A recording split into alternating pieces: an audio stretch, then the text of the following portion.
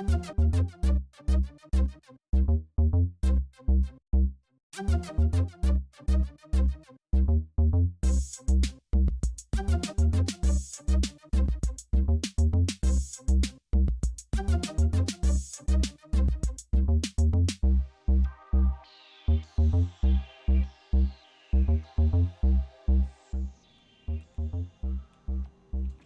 folks, Slade the Black Mage here, back with another episode in the Utopia world, and hopefully all of you are having a good one today.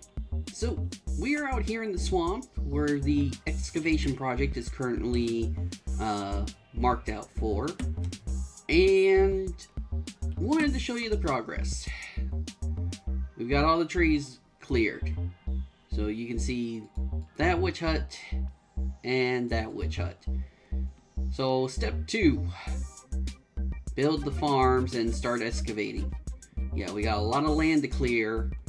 And these two farms are technically on 2 different levels, but I think this is the lower one, so we're going to work with its numbers as far as where we need to be standing so that, you know, the witches stay spawned in and able to get their drops.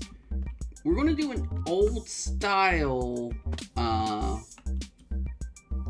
witch farm, pretty much using water to push them down and let fall damage kill them. And I've had a couple witches show up, but nothing major yet.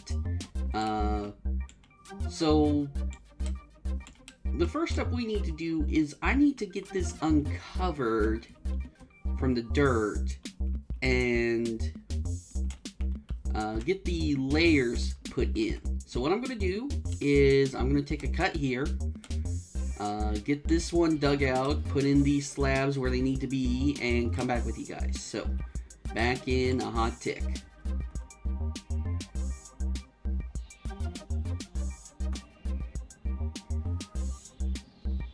And we're back. So I've done a little more than just put in the platforms. I had to first go back and collect the stuff. So everything you need is in this shulker box.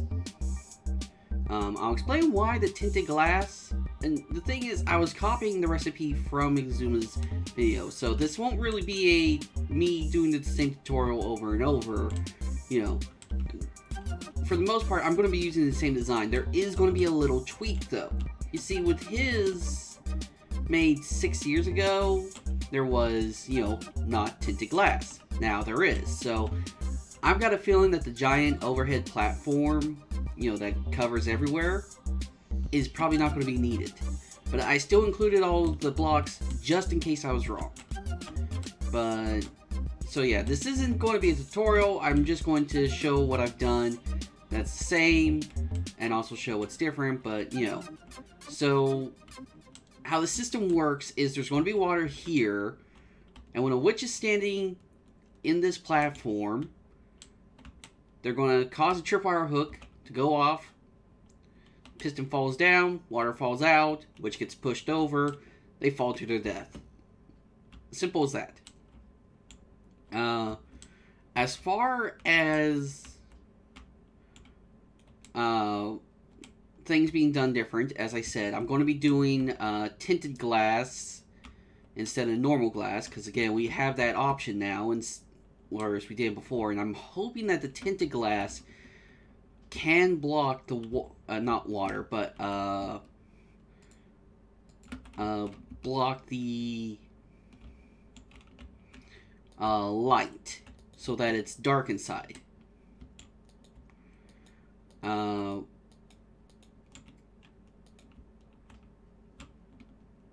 Yeah, other than that, there's not going to be a lot of real difference. I'm going to put these blocks here because I need to be able to put the sticky pistons along here without some issue.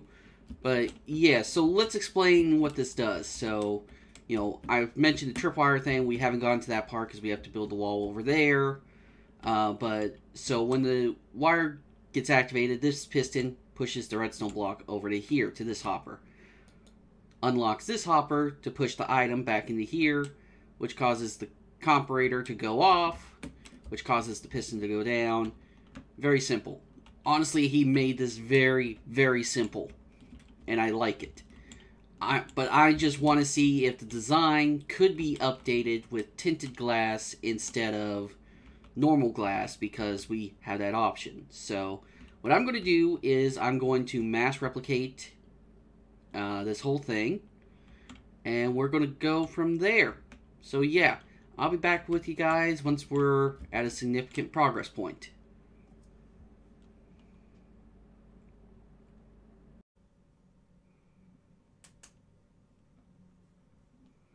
So I had to step away for a moment to deal with something, and left my game running because figured be gone no more than a minute.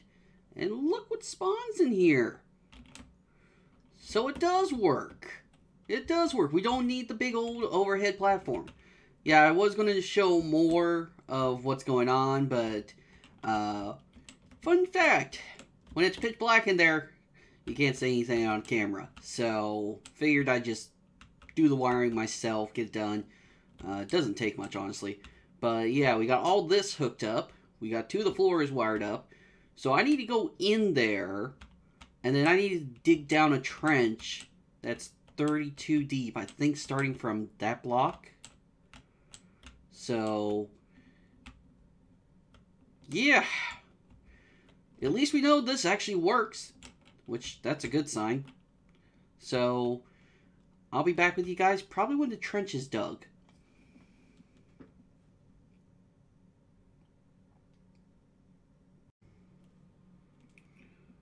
And we're back. So we got this finished up, actually. Surprisingly, rather easy to do.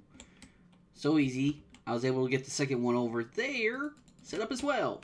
Same process, just put in the floors, put in the pistons, all that kind of stuff. So I put this here to keep it in dark, but when we go down, we can go down the ladders. Now that was just a 30-minute test I did to see what the rates were like. That was just overall. So I think that's good considering we haven't done a lot of stuff. But I think the rates will improve once we start clearing these spawning zones. So that's where the excavation part comes in. So I'm going to keep trying to improve the rates as it goes. But yeah, this project is pretty much done. And depending on how we're doing on time, we might either start up another project or have to call it. But yes, the thing to note is that one is lower than this one. So I had to adjust my platform up there for, depending on, to make sure that both of these are loaded in at the same time. Oh, I gotta grab this. So, let's take a look how this is looking.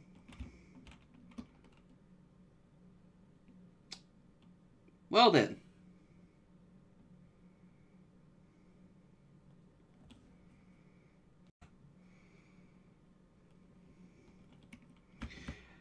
Okay, had to take a second.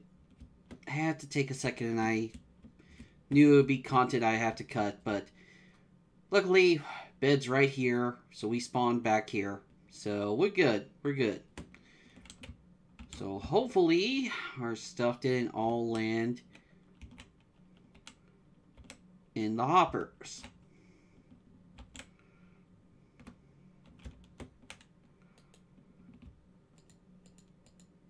Okay, so 2 glowstones. So yeah, I'd say those numbers aren't great right now. Where's my pants? Oh, that's right. They had the curse of vanishing on. Great, so I need new pants. Oh well. So, yeah. Project's working. I just died. It's all good in the world of Utopia.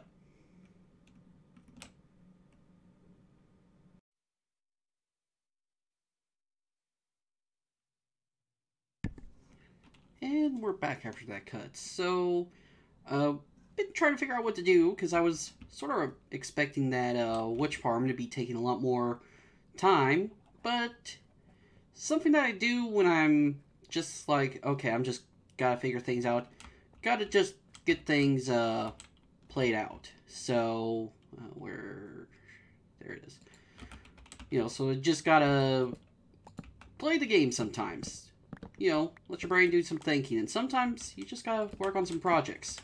One of them being this cocoa bean farm. Not much of a high yield producer, but it does the job. Plus, the main thing is, like, I can either bake with the cocoa beans or use them for brown dye. There's not much else I can do with them. But, you know, finally got that installed. Let's see, what else? There's a few other things that I've done for the sake of pushing things forward. Put in the staircase finally for here and over there. And got these properly set up. So we got some lighting in here, no torches, same level as this. Hi, doggos. We got some stairways up here. Not sure if I'm going to switch that out. I probably should. Yeah, I'll probably switch it out or something. But, yeah. I originally was looking at my stuff and it's like, huh, for this being a project area, I actually don't have a way up here. So, start working on a little stairway thing. And this side obviously has the nether portal access still, which is actually pretty good because we get one of those, the bigger pig things that come through. Well, it can't get through this one wide thing because I think it's a 2 wide creature. Properly lit up, no torches. And the other side is pretty much mirrored, with the exception of the doorway, because even though we have the space back there, I haven't decided if I'm going to do anything yet with that back there. Oh, we also got a light up here. Nether rods, end rods, and levers. Just got a bunch of those going in. Cat, I didn't plan for the cat. I got another automated machine in here. Honestly, this one's just for looks. It does nothing. It's a self-driving vehicle. But, yeah. So, give it a little hover-like look, you know, using the ender chest. It can drive itself forward, you know, some extra automation. We've also got 2 other robots put in. Pretty simple robots to do, actually. Just take an armor stand, put orange leather armor for chest, legs, and feet, and for the head, use a skeleton head. And it looks a lot like a robot. So, I've got 2 robots standing guard out here in front of the door. Oh, something I wanted to note. Because of the way that door is, it's like, well, that door needs to be able to go up. So, I'm going to be blocking off, at least for the first floor. I may do it for the second floor as well. Or whichever floors these are. This wall section, because that is exactly, like, let me show you. That there is the rolly door. So, I'll probably end up just having this back section sealed off, saying, hey, that's the mechanics of the rolly door, that's what closes it off. Yeah, that's pretty much all I've done on my own. While trying to figure out what to do. Oh, yeah, almost forgot. Been trying to figure out an idea. I've moved the chorus fruit farm from here into this building, and I've been trying to figure out what to do with this building. Well, rain. We slowly coming together with something. I'm not sure. It's like, okay, let's put in a frame. Then my brain was like, you know, red concrete would be nice. So we put in red concrete. So, and just inside chorus fruit farm. Easy enough for me to, well, come in there. But yeah, that's pretty much it that I've done so far is around the base. as I said, I've been trying to figure out what else to do. I need to get rid of those torches. Thing was, the reason why these torches are here is because Angel and I were doing some testing of the skulk stuff, and we were wondering if torches blocked their growth or not, and it seemed to do that. But I need to get rid of these torches because, you know, they're not needed here. Well, I mean, some of them are, but not all of them. You know, we need a pattern here. So, yeah, I need to figure out what else to do, because right now this video is at like 15, 16 minutes long. I'm not exactly sure, but I want to try to aim for half-hour episodes, and it's like, okay, what else do? We finished one project. That project went way too quick. What do we do? What do we do? So, once I figure out what to do, and if there's any other little things that I do, I will bring you guys back on it. So, see you guys in a clip.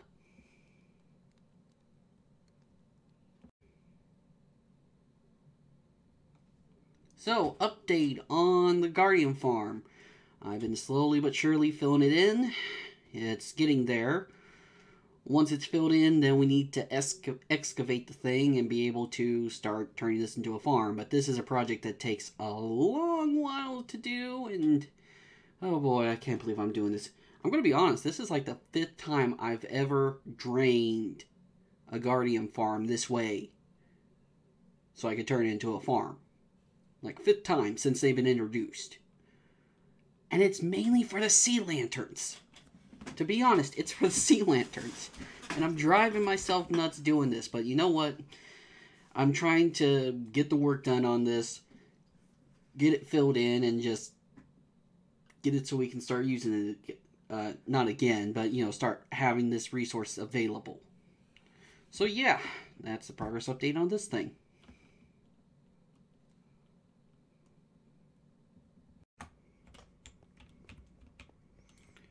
And we're back. So, this is probably going to be the last clip for today's episode. I can't remember if I'm at the mark or not, but it's getting close to when I want to release this, which I want to try to keep it at a release window of, like, you know, once a week. So, figure 30 minutes, or when, you know, it comes time to release, those will be, you know, whatever's the deadline. So, you know, whichever comes first. But anywho, we built something. I present to you, let me go into spectator mode, the BMI VTOL Fighter. Was honestly racking my brain over this one, because I was trying to make a nice looking VTOL, and the first one was like, it works, but I'm not a big fan of it. So, you know, been trying to get this one down. Actually got a little inspired by some Star Wars spaceships, and it's like, hey, you could modify one of those. So yeah, ended up getting one of these. So we got twin engines that can rotate. I know you can't really see it, but that's an observer block, and, you know, have the little red bit poking into that. So, you know, that's the turning thing. Gun turret at the front. Looks like a little Pinocchio nose. Missile battery here at the front as well. Little tail fin. Not really needed with, you know, these engines, but, you know, I felt like it needed a little flare in the back. So, let's see. Little flaps here to help out with atmospheric flying, but it also has the added benefit of helping you get up, because here's the fun part. You can actually ride this thing. I decided to go with the smoker. Looked the most like a computer. So yeah, you can sort of pretend you're... Oh. I guess, well, you're stuck with that view. So you can sort of pretend you're actually riding in this thing. And easy enough to get out. And we've also added in a bit of a a solidified pad for up here. I've been wanting to do something with up here. The torch span was horrible. So we've got andesite, polished andesite, and stone, as well as jack-o'-lanterns covered with gray carpet. So, oh, and we got these little, got the idea from Derpal, little observer blocks for the blinking red lights, as well as the yellow concrete and coal blocks for marking out the landing zone. I was half tempted to build the thing where it looked like I did not land right in the square, but I figured, you know what, you probably would have autopilot do the landing for you, so that doesn't work out much. But as I said, that's probably going to be it for today's episode. Not sure how much time we are on the footage, but you know, we are getting close to when I want to release this, which means I need to get this edited up and stuff. So yeah, we gotta get that going. So hopefully you all enjoyed. This has been Slade the Black Mage. If you like this kind of content and like to see more, hit the subscribe button down below. That way these videos can show up in your feed. If you like this video or this series in particular, you know, consider hitting the like button. It helps out with the algorithm. If you have any thoughts on this video or ideas for future builds, you know, drop a comment below. Also helps out with the algorithm. And if you want to be notified right away of when a video goes live, consider hitting the bell icon.